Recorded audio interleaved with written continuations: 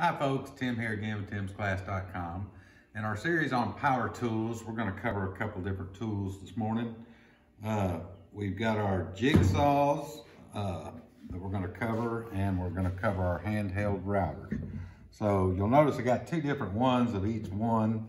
One of them is battery operated and the other one is corded. Interesting to note, this particular one put out by Porter Cable.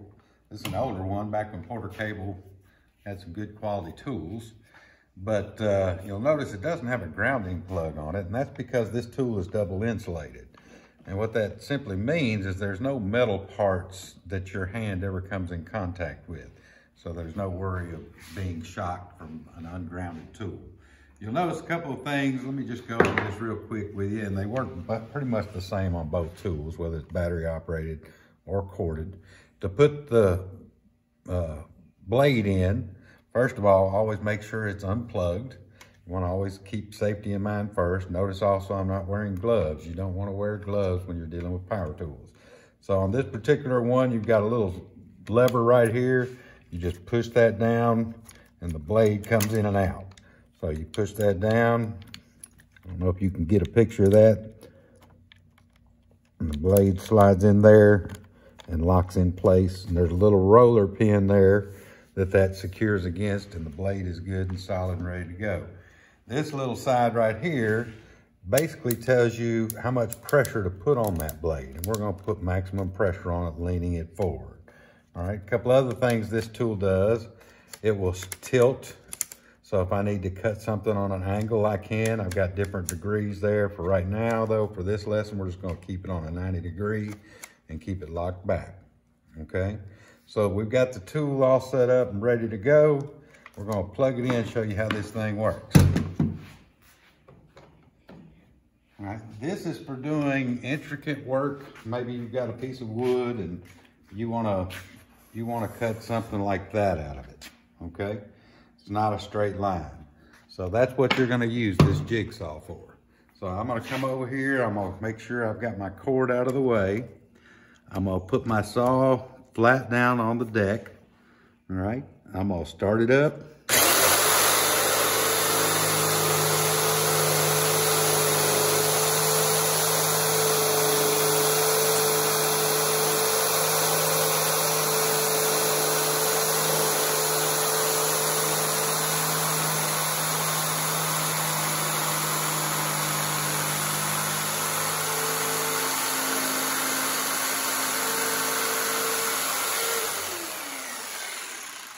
Cut off our piece of wood.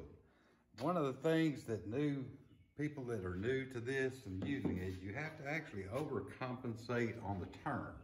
So where you think you might be able to just barely turn, you've got to really turn it to get it to go around. And you always keep the blade moving when you're trying to turn. If you stop or let off on the blade, it's going to be very difficult to make a twist on that. So the jigsaw. Let's unplug this. I'm gonna set it here out of the way. And we're gonna look at the battery operated one. You can see it does the exact same thing. Everything about the tool is pretty much the same, except for this one is cordless. So I'm gonna steal this battery out of our cordless router. And I'm gonna put this on the jigsaw. And you can see it's gonna operate the exact same way. Put the blade in the same way. The only difference on this one, the blade, this is your release on the blade. You pull this back, put the blade in, and you're ready to go. So this one's gonna operate pretty much the same way. I'm just gonna follow the same line.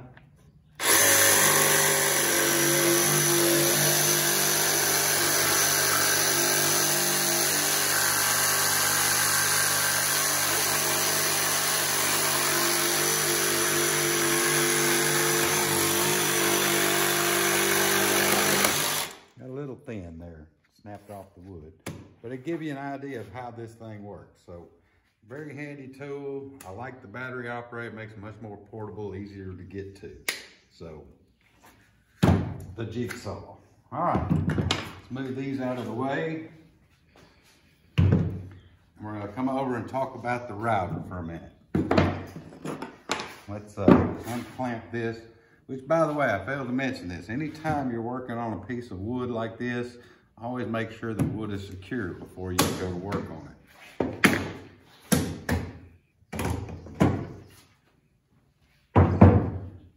Okay, got a couple pieces of wood here. Let's just put them in place over here in the same fashion.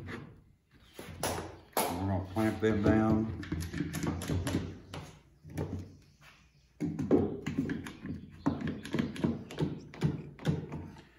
All right, first thing I want to show you on this router, these are your bits, and we've got a little small set of bits here.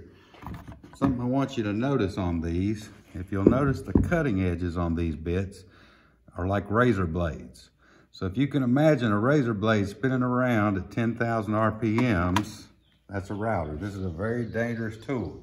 It does a lot of really neat things, but make no mistake, this tool is very, very dangerous. So you've got to be really careful with it when you're using it. I've seen some horrible accidents where somebody let this slip out of their hands and it ran up their arm, ended up with almost 100 stitches in their arm. So just be very careful when using a router. We're going to start out this time with the battery operated one. This is your adjustment for your depth, and you can see here you can move the fence up and down on this, and it depends on the profile of the bit. This particular bit is going to actually make a real decorative turn, and that's the reason I've got this old stained piece of wood so you can see what it's going to do. These are great for maybe you were making bookshelves or picture frames, something to that effect, and you wanted a real fancy edge. This would be a great tool for that. So to put your blades in and out, you've got a lock. That's what this little yellow button is. And you would make sure that doesn't turn. You would take a tool. This particular one takes an 11/16, and you slide it in there and tighten it up or loosen it up. I've already got it tight, so we're gonna leave that in there and it's ready to go. You'll notice a couple other settings. You have a speed control setting here. You wanna keep it, if you're running this for decorative purposes, keep it up on the highest speed. That's 7,000 RPMs. Just works better, makes for a much smoother cut on the wood. So let's hook up our power to it and we're ready to go. I'm just going to do a small section here to let you see what kind of profile this could make.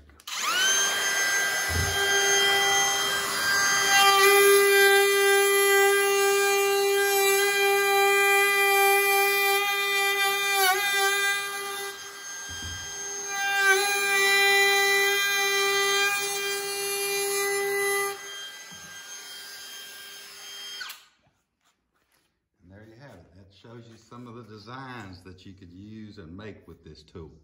It's very nice for rounding off the edge or just getting some kind of profile put on your piece of wood. All right, our other one is a corded one, and once again, it's the same setup. Full insulated tool. Let me move this out of the way. And I'm gonna lock this down. Just using some old scrap lumber here.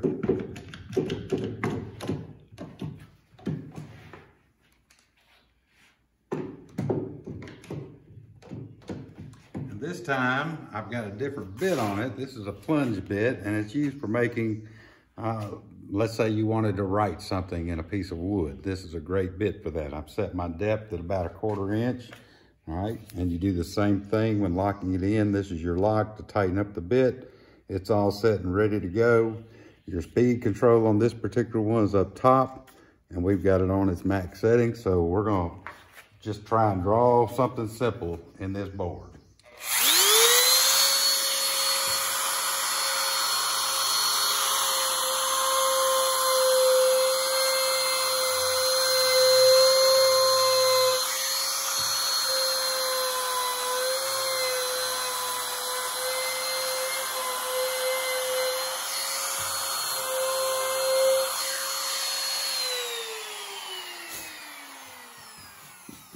There you go. If I were to clean all that out, there's Tim for timsclass.com. Hope you got something out of the lesson today.